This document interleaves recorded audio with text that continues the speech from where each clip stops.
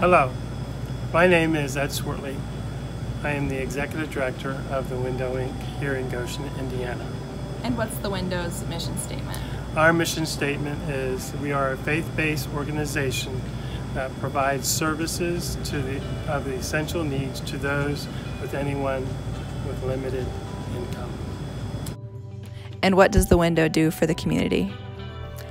The Window has 4 major programs that most people in the community know us from, and that is hot lunches from 11:30 to 12:30, sandwiches at 2 o'clock, Meals on Wheels, we serve about 70 people, pantry, last year we served over 5,000 families, and the clothes closet, which is serving about 250 to 300 weekly.